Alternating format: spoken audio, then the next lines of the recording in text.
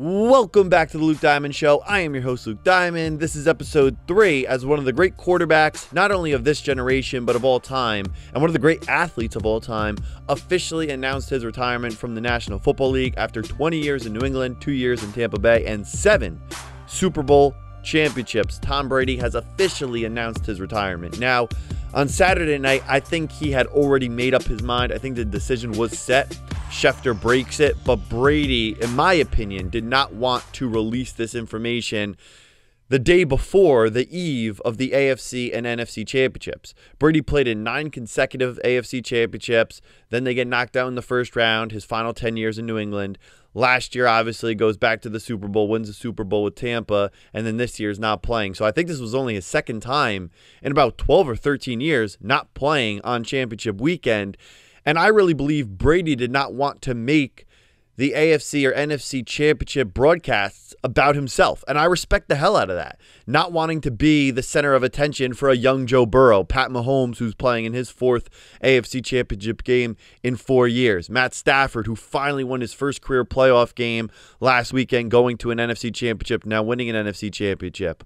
And of course, Jimmy G, who was sitting behind Brady for a couple years there in New England. So I really thought that Brady did not want that leaked. It was a little bit different than the Andrew Luck situation, but it was essentially the same thing from Schefter's point of view, breaking an announcement the player doesn't want to be broken yet. And that's just, I guess, part of the business, you could say. I don't like it. I think you're kind of being an a-hole. I think you're abusing your power. And I just don't think it's the right humane thing. I mean, you're Adam Schefter. You break so many stories. You break hundreds of stories, if not 1,000 stories a year. You really can't let Tom Brady, one of the greats, one of the all-time greats, have his moment to release his own statement following his decision to retire from the National Football League. So I lose a little bit of respect there for Adam Schefter. I lost respect when he did it to Luck in 2019. I didn't like that he broke that during halftime of a preseason game with Andrew Luck on the sideline and a bunch of drunk fans who booed him off the field. Let him retire on his own time. I lose respect there for Adam Schefter. I get it's his job. I get if he doesn't do it, Rap or one of these other guys will break it. It'll be broken probably before Brady would like it to be broken. But that's just the way these things work. Unfortunately, I'm not a fan of it. Unfortunately, that's the way these things are now with the power of social media and the smartphone and Twitter and Facebook and Instagram. Information is at a fingertip, and guys are able to relay that information quick. And if it's not you, it's somebody else. And Adam Schefter is the best in the business, and he makes the big bucks for a reason. So I'm not a huge fan of him doing this or him as really a person the last couple of years since the Andrew Luck retirement. But here we are on Tuesday. Yesterday on Monday, he basically said, I'm still weighing my options. It's day to day. I don't know yet. I think he's known since Saturday, maybe before that, before Schefter found out. But here we are on Tuesday. He officially announces his retirement. I thought the 9-page post he put up on both Twitter and on Instagram were very interesting. I know he did thank Belichick and Kraft and the Patriot fans when he left New England in free agency a couple years ago. But in this retirement post where he is retiring from his 22-year NFL career, his 7 championships, his 3 MVPs, 20 seasons spent in New England, doesn't mention Robert Kraft, doesn't mention Bill Belichick, doesn't mention New England, doesn't mention Foxborough, Boston, Massachusetts, the Patriot fans. I thought that was very odd how he went that entire 9-page announcement without mentioning anything to do with his 20 years spent in New England, 2 full decades with the Pats. So I thought that was interesting that he doesn't mention anything to do with New England in this very long. It wasn't a 1-paragraph quick thank you to Tampa for the last 2 years. This was almost like a career retrospective post that was 9 pages long where he completely ignores the first 20 years of his career. So I thought that was interesting. But just a quick thought on Tom Brady before I get to the main point of this show. As a Colt fan who had countless battles with Tom Brady, both in the regular season and in the postseason, I want to say thank you to being able to watch this guy and the greatness over the course of 22 years. Of course, I was rooting against him. I was not a fan of Tom Brady, hated the New England Patriots. It was a little bit easier for me to tolerate the winning when he went to Tampa Bay last year out of the 7 Super Bowls. Last year was the only one where I was able to sleep at night and I wasn't pissed off that Tom Brady was hoisting yet another Lombardi championship trophy. It was a little bit different being with Robert Kraft and Josh McDaniels and Bill Belichick and all the clowns up there in New England. So as far as Brady ending this, the last 2 years in Tampa is a little bit easier for me to tolerate. There was some New England flair there with Gronk, but it was much different than wearing that Patriot uniform up in Foxborough with the Pats. So congratulations to Brady. As a Colt fan, I want to thank him, honestly, thank him for so many great battles, AFC championships. Of course, the Colts coming back from down 18 in 2006, 21-3, kind of like the Bengal-Chief game this weekend, 21-3, coming all the way back. The RCA Dome was rocking, one of the great moments of my life. The best Colt game I've ever watched, the best win we ever experienced as Colt fans in my lifetime at least, was that 2006-2007 AFC Championship game, going to the Super Bowl, beating the Bears. But as great as that Super Bowl was, it'll never be better than beating Tom Brady and the New England Patriots in the AFC Championship game, trailing by 18 points, crazy comeback, shootout at the end, Marlon Jackson picking off Tom Brady. Marlon's got it. We're going to the Super Bowl. So I want to say thank you to Tom Brady for an incredible career. Just the accolades, the touchdown record, the 7 Super Bowls, the 3 MVPs, the All-Pros, the Pro Bowls, the longevity, the fact that he's still producing at a high level. If he wanted to come back next year for year 23, he'd still be playing at a high level. I understand that maybe he can't give it 100% and he doesn't want to play at 95% and 90%. So I respect that. He's walking away. He's walking away, honestly, at the top of his game. They make this crazy comeback 2 weeks ago against the Rams, but he's calling it a career, an incredible career. As far as team success and winning, the greatest career of all time in the NFL, the greatest quarterback career. Do you want to call him the GOAT? Well, I think that's a tough title to just give out, because what are you talking about? Pure talent? Tom Brady does not have the pure talent of Patrick Mahomes. He didn't have the pure talent of Aaron Rodgers. Even some of these young guys like Josh Allen, there's just certain guys that have physical traits. They don't have the career accolades. They don't have the longevity. They haven't done it nearly as long as Tom Brady has. But he can't run the way some of these guys can run. He doesn't have the arm strength of Josh Allen or Justin Herbert or some of these young guys in the league. I don't think he had the football IQ, maybe the ability to dissect the defense the same way Payton could. Now, he's extremely intelligent. That system they ran in New England that he brought to Tampa Bay, being able to get the ball off quick, incredible. But when you look at the full package, it's about winning. It's about winning. He was always on the right team. Even going to Tampa, he was on the right team, had the right coach in Bill Belichick, always had the right playmakers, had a great defense all those years, great kicker, Vinatieri making some huge kicks. Of course, Tom Brady also caught his fair share of lucky breaks, the tuck rule, D4 jumping offside. So he got lucky plenty of times, but then he cashed in. When he got that second opportunity, he was going to cash in. A lot of guys get the second opportunity. Patrick Mahomes just won the coin flip back-to-back weeks. Scored the first week, couldn't score the second week. Had an 18-point lead in the second half, wasn't able to score a touchdown in the second half. So Tom Brady, yes, he's had his fair share of lucky breaks. Yes, he's always been on great teams. But to me, it's tough to weigh. If we're just talking about pure winners, obviously Tom Brady is the greatest quarterback of all time. But I want to take it one step further, because I've seen ESPN and some of these outlets talk about the greatest athlete of all time. And I don't know how you measure that. Like, greatest quarterback of all time, okay, they're all playing the same position. It's the same set of skills. Now, yes, Lamar is going to play a different way that Brady's going to play. And Mahomes is going to play a different way. And Allen's going to play a different way. And Rodgers is going to play a different way. So, yes, there's different styles. There's different ways to play the position. But at the end of the day, you're still playing the same sport and you're still playing the same position. To say greatest football player of all time is tough for me, because Tom Brady cannot do what Lawrence Taylor could have done, and Lawrence Taylor could not do what Tom Brady could do. Same thing with Jerry Rice. Jerry Rice could not do what Tom Brady could do. But Tom Brady definitely couldn't do what Jerry Rice could do. Jerry Rice would have a better chance at winning a football game as a wildcat quarterback, handing the ball off and just dumping the ball off and running around, than Tom Brady ever could, making game-winning plays at the receiver position, unless you were doing end-arounds where he was throwing the ball downfield. So as far as who the greatest football player of all time is, that's a tough one for me too. Even quarterback to an extent is tough, but the guy did play the same position every other quarterback's played, and he's won 7 championships. No team in NFL history has won more than 6. Brady has 7, and the Patriots obviously wouldn't have 6 if it wasn't for Tom Brady. But I see a lot of people talking about the greatest athlete of all time. The greatest athlete.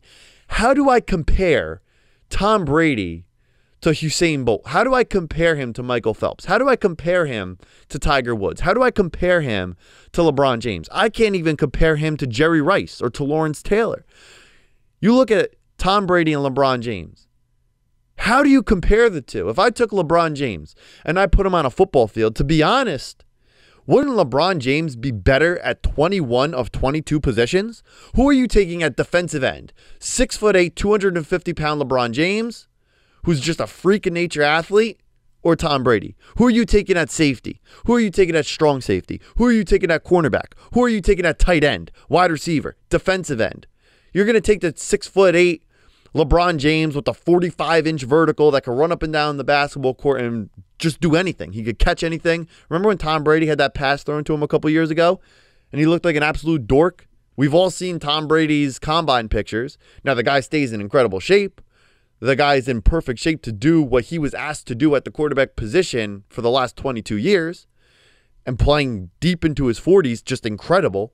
I think he's thrown more touchdown passes in his 40s than he threw in his 20s, which is an insane statistic. But in terms of agility and speed and size and strength, but then again, Tom Brady's probably a better pitcher. He might swing a better bat. He might have a better golf swing than LeBron James. So how do you measure greatest athlete? Because if we put Tom Brady on a basketball court and matched him up with LeBron James, it's 100-0 every single time. LeBron's scoring every time he gets the ball. Brady's never going to stop him unless you leave Brady open for 3, like wide open. Maybe he'll knock a couple down, but if LeBron's on him like a glove, Brady's never getting the ball on the floor. He's never putting the ball on the floor. He's never going to be able to dribble. He'll never get a shot off. LeBron's closeout speed, forget about it. You have a much better chance of putting LeBron at quarterback and letting him run around and make plays. LeBron will make more plays on a football field at Brady's position, where Brady is arguably the greatest of all time, than Brady would make on a basketball floor trying to be or play against LeBron James. And that also gets into, on a football field, you only play on one side of the ball. Brady's never asked. In games where Tom Brady's won 9-6, kicking 3 field goals, well, who's playing defense? Brady's not making stops on the other side. So you do need that give and take. When in basketball or in other sports, you're kind of playing both. A great pitcher, you could give up 1 run a game if your offense never scores. Like Jacob deGrom has had years where he was under 500, but he was clearly the best pitcher in terms of ERA and other statistics, clearly the best pitcher in Major League Baseball. But if you're pitching 1-run games and your offense literally could never score and you're losing 1-0 or you're losing 2-1 or the bullpen's coming in and blowing it, you're not going to have the win-loss record to show for it. So this greatest athlete of all time discussion is very difficult for me because how are we measuring this? Tyreek Hill is an incredible receiver. He's a speed demon on the field. But if you put him up against Usain Bolt or against the field, when you're talking about the Olympics and the 100-meter, 200-meter, he might look like one of the slowest guys out there because it's a different sport. So how do you take those athletes? And then I've seen Usain Bolt try to play basketball, doesn't have the greatest hands in the world. He'd be the fastest receiver in the NFL of all time, fastest 40, but could he catch the ball? So it's very difficult for me. Michael Phelps, hands down the greatest swimmer in terms of Olympic medals, the greatest Olympian of all time. But how do you compare him to the other Olympic events? How does he play basketball? How does he run track? How does he throw the javelin? How does he throw the shot put? Like, you can't compare the two. But in terms of his events, the butterfly, the backstroke, the breaststroke, all the stuff he's done, the relay races, he's by far, hands down, the greatest swimmer. And in terms of medals, because there are so many events he could compete in, the greatest Olympian of all time. So what if you throw Tom Brady in the pool? He'll get absolutely dusted by Michael Phelps. He'll be swimming 10 minutes after Phelps finishes a 2-minute race. because it's just a completely different sport. So to me, this is more of a shock jock reaction to talk about who the greatest athlete of all time is. We're looking at a 7-time Super Bowl winning quarterback. Incredible. Talk about that. I don't understand comparing. To see it all over ESPN this weekend, and especially now that the announcement is official, all over Twitter, the greatest athlete of all time. What about the two-sport athletes? What about Bo Jackson? What about Deion Sanders? What about guys? Deion Sanders hit a home run and scored a touchdown professionally, hit a home run for the Braves, scored a touchdown for the Falcons in the same week. And that guy, you're talking about a Hall of Famer in one of his two sports. Then you have a guy like Bo Jackson, who maybe could have been a Hall of Famer if he stuck to one. And yes, I understand he was an all-star in the MLB, which is very impressive. But he's not a Hall of Famer in the NFL. He's not a Hall of Famer in the MLB. It's incredible that he played both. He was able to play both at the professional level. But I still look in terms of just pure athlete. LeBron James easily, in my opinion, easily could have been an all-pro caliber tight end. How are you stopping him? Look at all these former basketball players that make the move, that are tweeners, undersized basketball players that make the move to football and have pretty good careers in the NFL as tight ends. There's no doubt in my mind, as long as he stayed healthy, that LeBron James could have been an all-time great tight end. And he's arguably the greatest basketball player of all time. At least one of the greatest basketball players of all time. About to be the all-time leading scorer in both the regular season and the postseason. He's going to hit the 40,000 point, 10,000 rebound, 10,000 assist club. The guy has 4 championships. He's incredible. He's been able to do pretty much anything you've asked him to do on the basketball court now for going on 18 years. You look at Tom Brady and what he's been able to do on the football field at his one position. It's incredible. But LeBron could play all 5 positions in his sport. Brady could play 0 positions in the NBA. If you put LeBron in the NFL, he would be a better receiver than Tom Brady. He'd be a better safety than Tom Brady. He'd be a better offensive lineman than Tom Brady. He'd be a better running back than Tom Brady. He'd be a better tight end than Tom Brady. He'd be a better safety. He'd be a better linebacker. He'd be a better D lineman. He'd be better at everything than Tom Brady. There's nothing besides the one position that Brady's played where Brady would be better than LeBron James on a football field, which is Tom Brady's sport, and the sport he's considered the greatest player at of all time. That conversation's impossible for me. Because again, Tom Brady could not play receiver better than anybody in the NFL, let alone guys like Jerry Rice and Randy Moss and Marvin Harrison, the all-time greats. Or Lawrence Taylor. If you put him on defense, could you imagine Tom Brady on defense at any position on defense? Could you imagine him at defensive end? Back in the day when we played NFL Street, the reason you didn't draft Tom Brady or Peyton Manning was because in those 7-on-7 games, everybody played both sides of the ball. So you were better off taking a guy like Randall L., who played quarterback in college, to be your quarterback because he could throw a little bit. He could run around. You could make plays with his feet. And then defensively, you could throw him at safety or you could hide him on defense because he's still fast and he's still an athlete. But you couldn't really hide Tom Brady or Peyton Manning. They would become liabilities defensively in NFL Street. And it's the same thing in real football.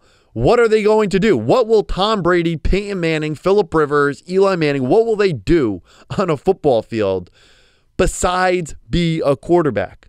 Meanwhile, you could take LeBron James, who's never played a down in the NFL, although he was one of the great high school players. I think he was the #1 football player in Ohio the year of his high school graduation, of course, going straight to the NBA to play basketball, but he could have went to Ohio State. He could have went anywhere and played football at the next level in college and definitely made it to the NFL and been a tight end or been a receiver in the National Football League. But you put him on the NFL field. Right now, of course, at 36, 37 years old, he's not going to do that. But you did that in his 20s, early 30s. There's no doubt in my mind. In that lockout year, if he wanted to go when the NBA was holding out, if he wanted to go and play football in the NFL, there's no doubt in my mind he would have been able to do it and been successful at it. You can't put Tom Brady in the NBA and expect any level of productivity. So the entire conversation is really, really stupid. Compare guys to the guys they've gone against in their era, in their sport, at their position, especially when you're talking about football. We've seen Magic Johnson start games at center in the NBA. What position is Tom Brady going to start? We hear it all the time. He's the greatest quarterback. He's the greatest football player of all time. Okay, he's the greatest football player of all time. You're going to start him at receiver and win a championship? Of course not. In terms of quarterbacks, one of the greatest I've ever seen. In terms of being a winner at the quarterback position, the greatest I've ever seen. 7 championships, 7 Super Bowl championships. He entered the league around what? Super Bowl 32, 33, Super Bowl 35, somewhere in the 30s. So there were 30-plus Super Bowls, probably 35, 36 Super Bowls before Tom Brady entered the league. No team, no franchise has won more Super Bowls than Tom Brady's won alone, including the New England Patriots, because the Patriots had a big fat goose egg before he got there, and they have 6 to Tom Brady's 7 because he leaves New England and he goes in his first year and wins a Super Bowl in Tampa Bay, which is incredible. And as far as the Brady versus Belichick, Brady needed this Super Bowl because Belichick could coach for another 10, 15 years. So if you wanted to win the breakup, you had to win in one of these 2 years because your window was very small. And Brady went out and he did it right away. Belichick will coach another 10 years if he has to tie Brady at 7. But Brady's retiring now. 2 years without Belichick. It only took 1 year. 1 year without Belichick, but 2 years now total without Belichick. And he won a championship. Belichick's now 0 for 2 without Tom Brady. Let's see how far and how long it takes him to win that championship, if it ever happens. Because I think right now he's holding out until he could get number 7 and give the Patriots number 7 while Tom Brady is enjoying retirement with 7 in the bag. So congratulations to Tom Brady. It's not a knock to say you can't call him, in my opinion, you can't call him the greatest athlete of all time. Not a knock. Because that is an impossible discussion to have. I might call LeBron James the greatest athlete as far as football, basketball. I'd say it's probably LeBron James. But could LeBron James swing a golf club? Could LeBron James swing a baseball bat? Can LeBron James pitch? Can LeBron James beat Phelps in a swimming match? Could LeBron James wrestle? Like, there's so many sports. He might be the greatest pure athlete from a size, speed, coordination, agility, vertical leap, and all that standpoint. But fundamentally, his basketball fundamentals are off the chart. Can he swing a bat? If you gave him 100 at-bats in the MLB, would he get a hit? I don't know. As far as basketball, speaks for itself. As far as football, I'm pretty sure just looking at his physique and comparing it to other guys who weren't a 10th of the basketball player, maybe a 20th or a 30th of the basketball player that LeBron James is, being able to make that transition, I'm pretty sure LeBron could make that transition as well. Plus, you look at his tape from high school and that flag football league when the NBA guys were playing flag football during their lockout, this 6'8", 250, 260, if you wanted to bulk up a little bit more for the NFL, just monster running up and down the football field. There's no doubt in my mind. But again, congratulations to Tom Brady. This is about Brady. It's good now because we have a week to celebrate Tom Brady. Then we go into the Super Bowl week. You have media week coming up. And then, of course, we go into the Super Bowl. And by that time, it'll be a little bit of yesterday's news, and we can really focus the days leading up to the Super Bowl on Joe Burrow, the Cincinnati Bengals, who are 6-25-1 the last 2 years before this season, going to the Super Bowl, which is incredible. That 18-point comeback in Kansas City. So much respect for what the Bengals have been able to do. And Joe Burrow, just an incredible, from his last year, his senior year at LSU, to what he's done this year, torn ACL in the middle. Absolutely incredible. And then Matthew Stafford, 0 playoff wins in 12 seasons with the Detroit Lions, going to LA first year, heading to a Super Bowl, which is really crazy, right? It shows you, from the Bengals' point of view, it shows you what an elite quarterback could do to a franchise. They go 6-25-1 over the last 2 years coming into this year. Now they're going to a Super Bowl because they have a quarterback. And then you had a good quarterback in Detroit for 12 years. They put nothing around him, and it shows that balance. Now he goes to a good team. He was a good enough quarterback if Detroit could have put anything besides Calvin Johnson around him. So in one instance, you see how a quarterback can lift a franchise. In the other instance, you could see how the quarterback still needs help, but both guys are good quarterbacks, and both guys are leading their teams now to the Super Bowl. So it should be a good one. Again, congratulations to Tom Brady, one of the greatest I've ever seen. A 7-time Super Bowl champion, has given me a lot of heartbreak being a Colt fan, but also a lot of great waking up on Sunday morning, pumped up for a primetime game. Peyton Manning, Tom Brady, AFC Championships, divisional round. Just so many matchups, so many great games. Watching him, mainly rooting against him, but always respecting the greatness of Tom Brady. Guys, I appreciate you listening to episode 3 of the Luke Diamond Show. I am your host, Luke Diamond. Keep it locked here for more. If you're a Colt fan, subscribe for the Culture podcast. If you just want to hear my sports takes, subscribe and like this for the Luke Diamond Show. I'll be back with the next topic and episode 4 right here on the Luke Diamond Show.